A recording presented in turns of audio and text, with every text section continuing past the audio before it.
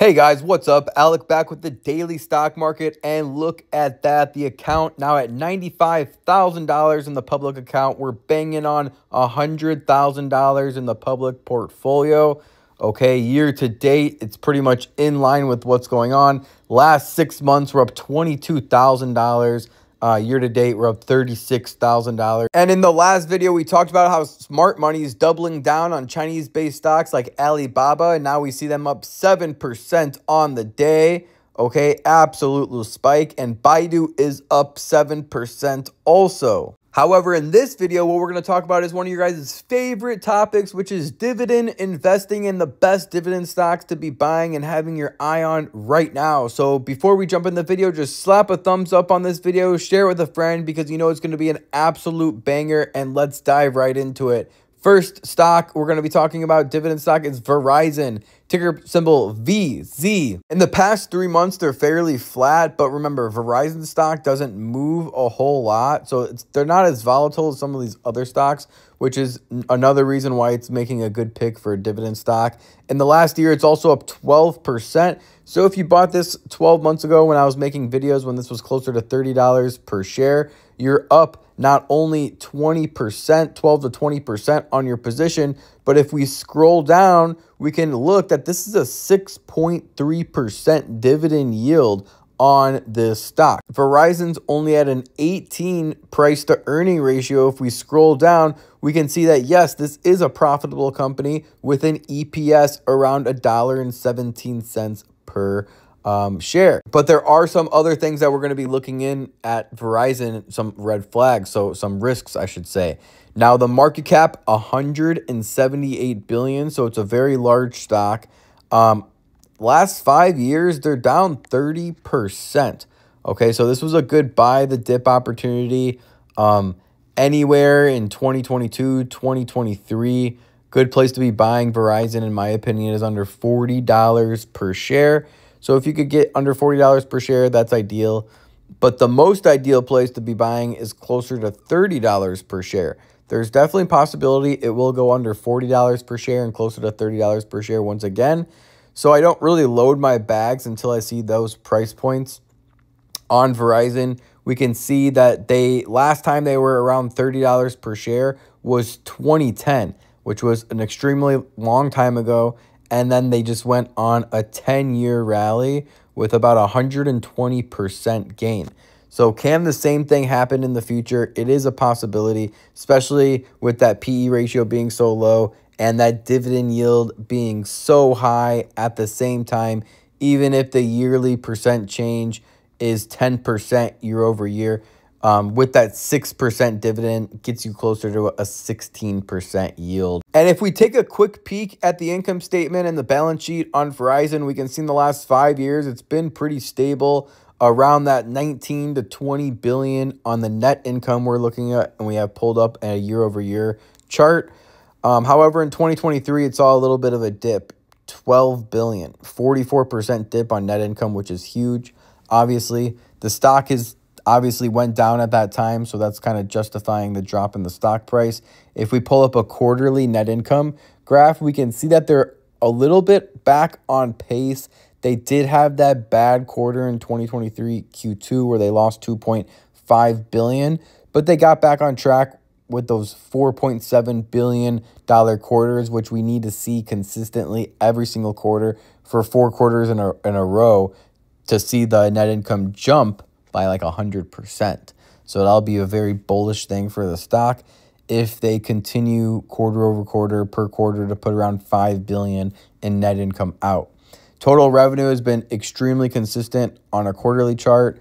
Let's pull up the yearly chart. Look how consistent it is on a yearly chart also. Ideally, you want to see at least a gain in the last 5 years. You know, 2019, it was closer to 131 billion on the total revenue. And 2023, it's like pretty much the same. You know, so ideally, you want to see at least 150, 170 billion in the total revenue in a 5-year growth from 130 billion in 2019, ideally speaking. So, you know, that's why Wall Street isn't as excited about this stock. But they are consistent, which is a good thing. If we go down to the balance sheet, little bit concerning because the debt to asset ratio is 75%, implying that they just keep racking up those liabilities. But nothing has really changed. You know, they've kind of always had this kind of balance sheet. Even in 2015, it was closer to 92% assets to liabilities. So they have got that under control a little bit. But ideally, we'd want to see that under 50%. And if we take a quick peek at what the analysts have to say about Verizon stock, it's currently sitting at $42 per share. They think it has possibility to go as high as $47 per share in the next 12 months, implying around an 11% upside. Remember, plus the 6% dividend yield on top of that. So that's what's nice about having a juicy dividend stock and also a stock that's going to be appreciating over the years. And if you're able to buy a dip on a great dividend stock, that's even more powerful for your long-term portfolio dividend account. And the next dividend stock that we're going to be talking about is not a stock at all. It's an ETF, ticker symbol SCHD, Charles Schwab, U.S. Dividend Equity ETF. If we take a quick look, we can see that in the last 3 months, it's pretty much flat. Year to date, it's up 13%, which is a good annual return. 18% in the past year. And compared to the S&P 500, which is up closer to 30%, nearly double what this one is. Dividend stocks are looked at as a little bit more safe, less volatile, and, you know, they're just going to pay that healthy dividend. So don't expect so much gain per year. You know, you're not going to be beating the market typically with a dividend stock. So you probably won't be beating S&P 500, but some people just like that dividend coming in. So as we scroll down, we can see that that dividend is closer to 3.5%, which is really nice because that's what most high yield savings accounts pay, around 3.5%, right?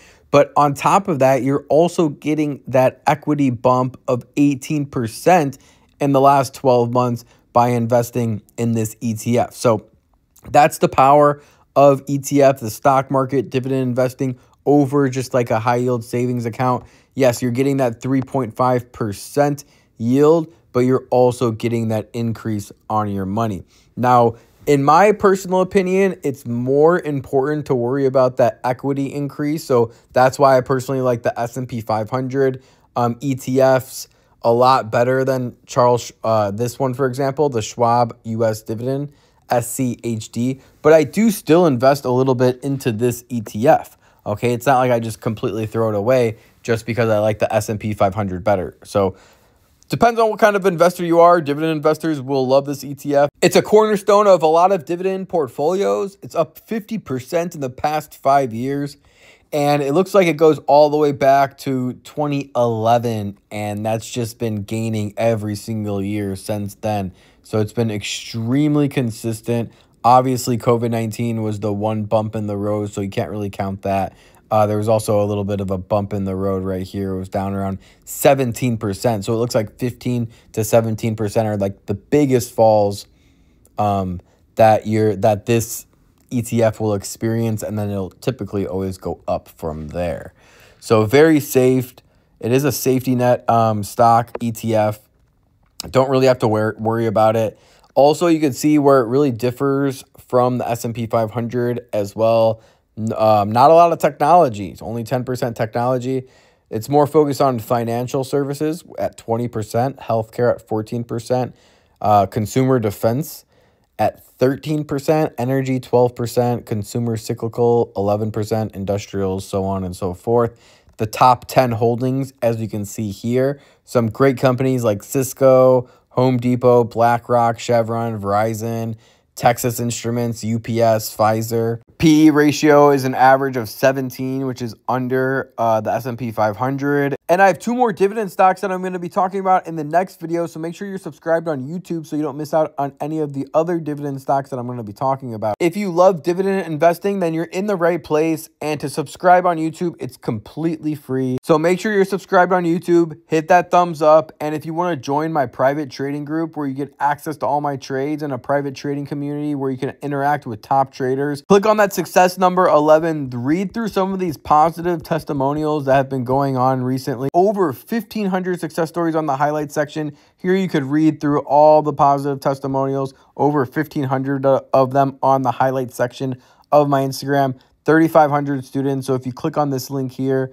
you can actually be directed to my option trading Discord. So click on that to get help option trading, my exact signals, when to enter, what stocks to be looking at, when to sell, and ask as many questions as you'd like. There's also an option trading video program in there step-by-step to help beginners as well. So it's all there for you. Thank you guys for all the love and support. I'll see you guys in the next video. Remember, don't time the market, buy the market. Peace.